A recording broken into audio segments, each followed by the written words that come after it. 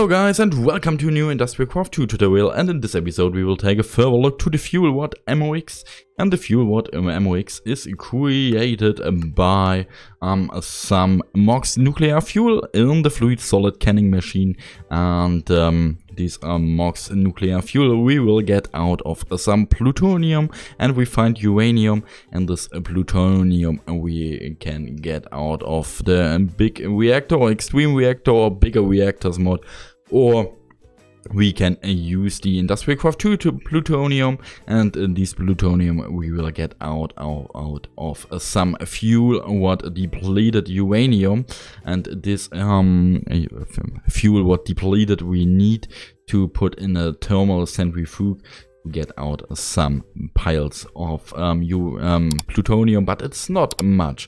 But you will see the usability of the fuel rods MOX, and if we use this normal nuclear reactor and put in some quad fuel and set the level as on, and we can see that we can get an output of 60 EU per tick, and the normal uranium stuff gives us a 60 EU per tick, and you can see that the MOX type, you can see that the energy output is increasing by the amount of temperature in the core of our nuclear reactor.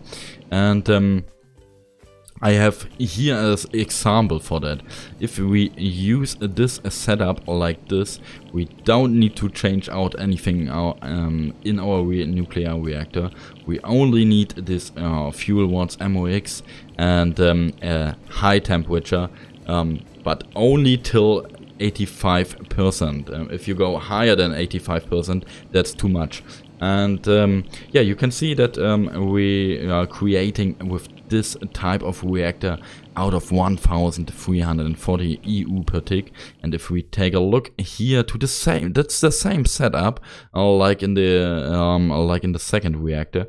You can see that if I put it as on, you can see with a normal temperature and the MOX variant of a dual quad fuel rods, you can see the output is only by 300 EU per tick.